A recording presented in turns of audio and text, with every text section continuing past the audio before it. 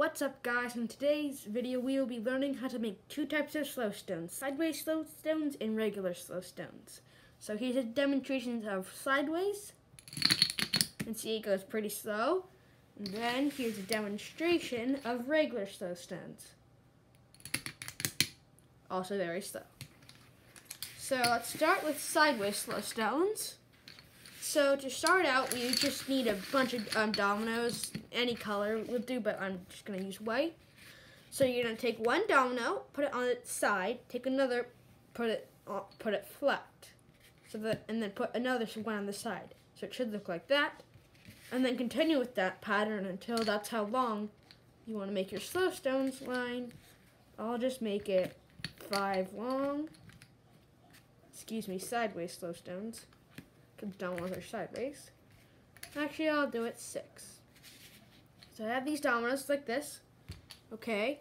Now you're going to take one, depending on how many are sideways like this, that's how many dominoes you need. So 1, 2, 3, 4, 5, 6. So I need 1, 2, 3, 4, 5. 3, 4, 5, 6. Okay. And then you'll need a starting line, which I'll just use 4 dominoes for. So what to do to make sideways slowstones is you put another domino that's sideways on top of the sideways, like this. So you put one on there. And this is really easy to move around if you squish each side. But let's try that. So one on top of there, one on top of there, one on top of there, one on top of there, one on top of there, and one on top of there. So there should be 2 high dominoes sideways, 1 laying flat. 2 dominoes laying sideways, 1 laying flat. So it should look like that. Then I can do a starting line. And then there is normal slowstone sideways. And at the end we're going to compare the speeds of them, which is faster, which is slower. So now I need some blue dominoes. Okay, so this one's a little bit harder, but yeah, anyway. So you're going to take, for one module, you'll need 3 dominoes. 1, 2, 3.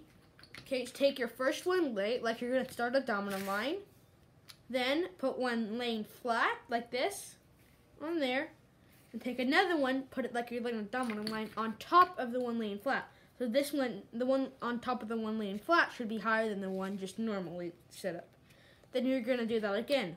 1 lay on the ground, 1 laying on its side, and 1 lay on top of the one on its side. And this has 1, 2, 3, 4, 5, 6. So we're going to do 6 modules on this. So 1, 2. 1, 2, 3, 4. We have a little dog, so she's a little bit snargly.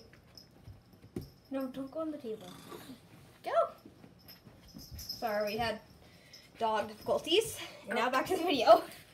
Okay. Then we're going to put another one sideways, another one laying flat, another one up. Okay, gotta move this. So that's 1, 2, 3, 4, 5.